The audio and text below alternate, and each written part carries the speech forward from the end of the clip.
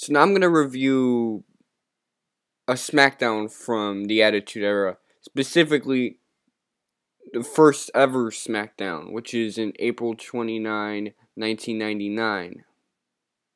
Now, I'm not going to review two of the matches. I'm particular because of the new YouTube design.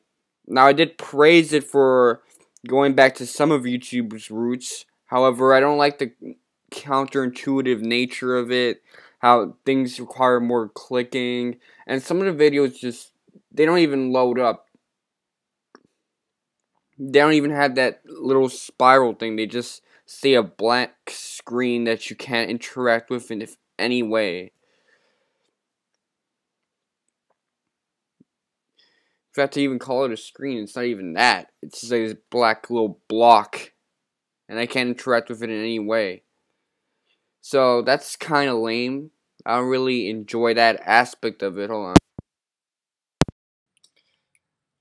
However, I don't want to waste headphones lifespan by using it too much, so I take it out during the videos since, well, why not? Okay. One of the interesting things I've noticed about this SmackDown is that Jim Cornette's on commentary, which I didn't know he was in commentary for SmackDown. That's really cool. And hold on. Let's see. First thing that we see is a recap of what happened at the Raw before this SmackDown, which is basically related to Undertaker and the Ministry and how he kind of kidnapped Stephanie McMahon, try to make her into his I don't know, some type of sacrificial wife thing, an unholy marriage. But then Stone Cold stopped it, and I guess it was like Stone Cold being face and saving Stephanie McMahon. So in this SmackDown, you get to see Vince throw out this face turn. He's face now, so he just wants to say, yeah, I am an asshole. I was an asshole for the past few years, but that's all gonna change now. I'm gonna be a good guy now. I gotta thank Stone Cold. I gotta thank all these people that like helped him out at the time.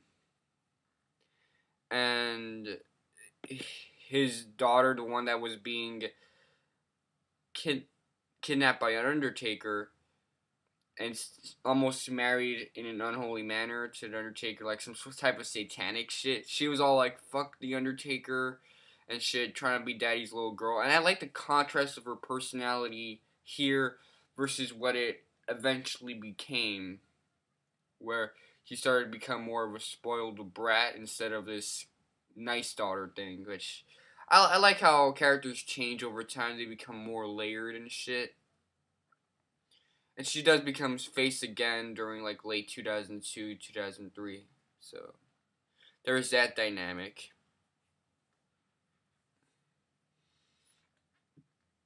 Of course, eventually the corporation comes, which is run by Shane McMahon, who's Vince's son.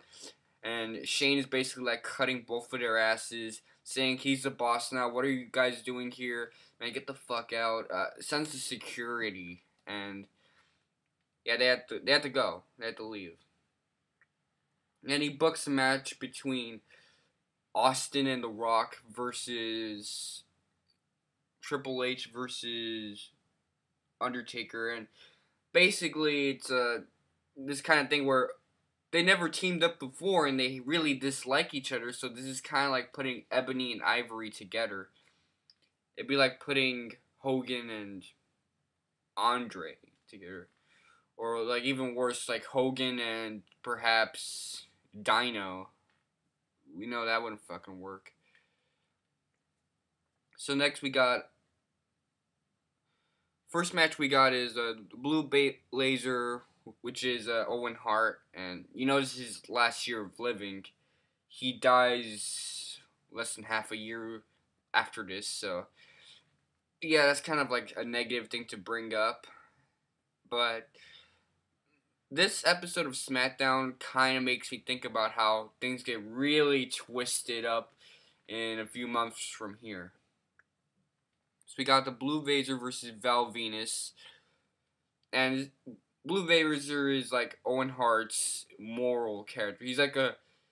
He's a return to the 80s where everyone was like, drink your milk, eat your vitamins, say your prayers and shit. So he's sort of like trying to be that kind of heel where he's the moral heel. Kind of like Damien Sandal or CM Punk when he was in Straight Edge Society. And he's going up against Val Venus, who's he's kind of like, he's not a pimp, but he is a sex addict of a way. Not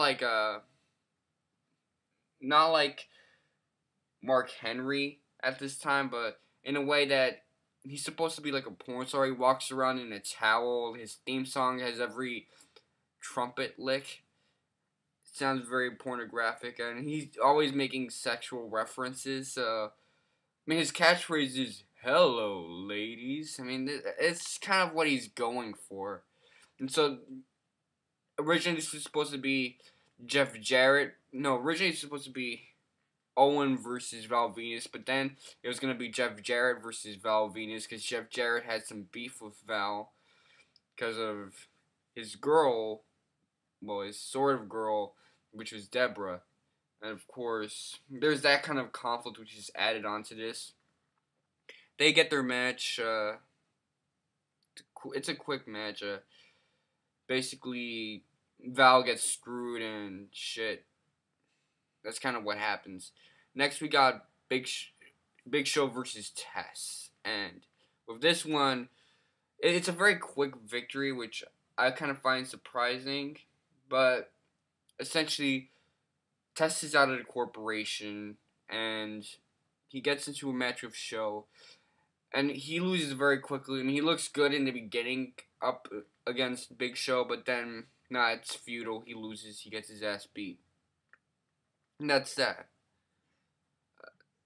Next, we got D'Lo Brown versus Droz, and I kind of consider this a really.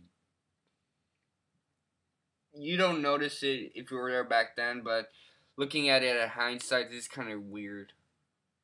Because many months, many moons later, they face off again, and D'Lo Brown botches and turns Droz into a paraplegic, and from a botched power bomb, which isn't completely his fault, but yeah, he eventually becomes paralyzed, and his wrestling career was over. And Droz did kind of have a future. I mean, he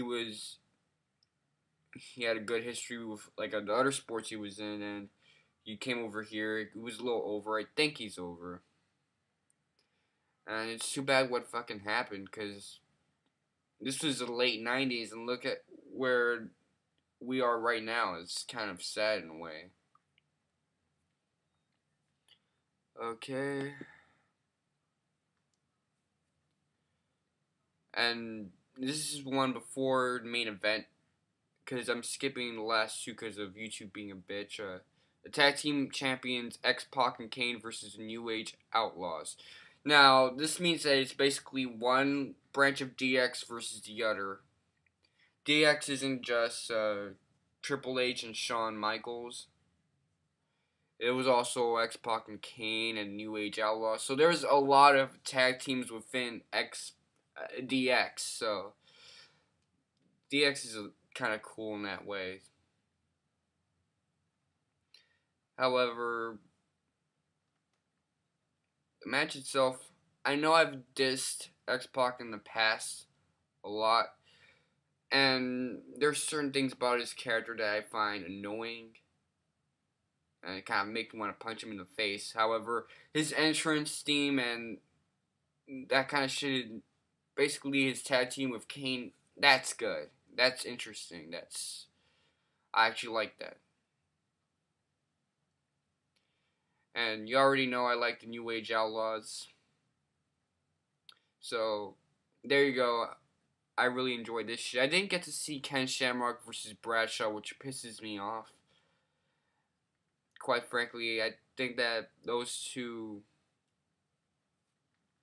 are my favorites in terms of Ken Shamrock being badass because he has a UFC background, and JBL, he always has like those badass moments where I guess he can be more bloody, more hectic and chaotic than most people, even now in the Attitude Era. I mean, especially like in 2004, where in 2005, where his matches were like the bloodiest shits I ever saw. I mean, literally, his matches, like, the ring is covered in blood. So, these two are badasses in their own ways. They might not be the guys that everything they touch is gold. They do have their flaring weaknesses, with Ken Shamrock not having enough mic skills or that kind of charisma, and Bradshaw, uh, his in-ring work needs a little polishing, and things like that. But they both have their accolades. Okay. I didn't get to see Mankind versus the Big Boss Man, which kind of sucks because Big Boss Man, back when Big Show versus Test earlier on that Smackdown, he was doing some badass shit. His gimmick is cool and all.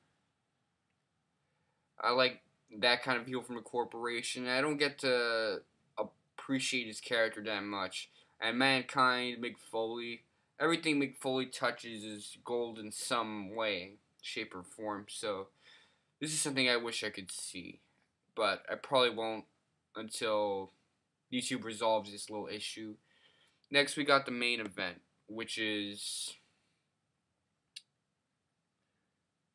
of course, Stone Cold and The Rock versus Undertaker and Triple H. It's funny to see that these are tag teams of guys that eventually face 3 times at WrestleMania.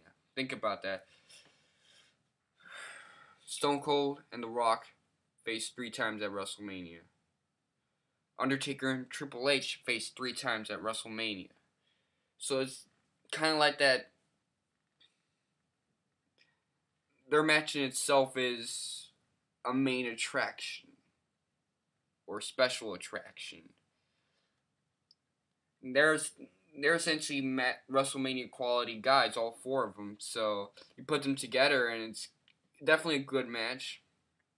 The thing is, this is the Attitude Era. This is 90s trash TV, so the ending becomes a little chaotic. This time reaching WCW proportions, except with a little subtlety in terms of it ending with a bunch of those corporation and ministry guys like all like jumping them in the end. Were there some DX guys? I don't know. And ultimately leads to Vince saving Stone Cold by taking that chair shot he was about to receive from The Undertaker. So, in the end, it was a good SmackDown. Great first edition. I loved having Jim Cornette there. And I think that he works very well with Michael Cole. So, those are just my thoughts. That's my review. Yeah.